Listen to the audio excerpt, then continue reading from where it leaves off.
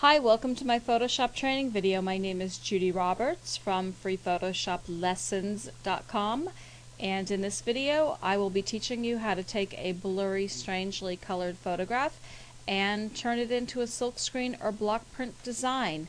First you have to find a blurry, strangely colored photo and open it in Photoshop, and I found the perfect photo of my cat Chester. I'm going to go over to background and duplicate it. I'm going to work on the background copy just in case something happens. I can always revert back to the original. I'm going to go to Filter, down to Sharpen, and down again to Smart Sharpen.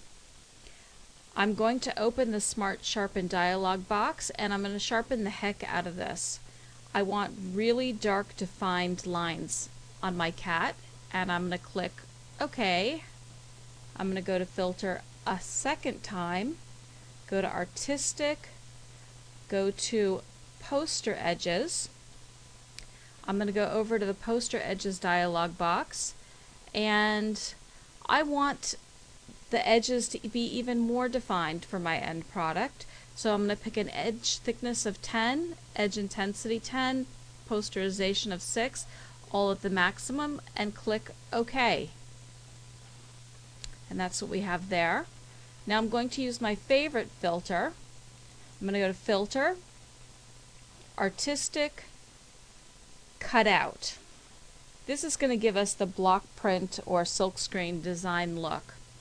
I'm going to go out to the Cutout dialog box and just, fool around and see what looks best to me. And I really do think the number of levels should be 2.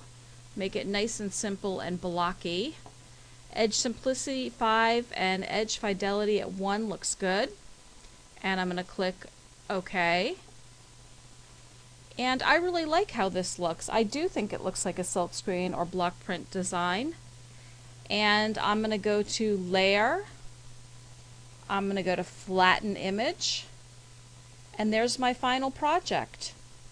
I really love it. I think it turned out great. And thank you for watching my instructional video.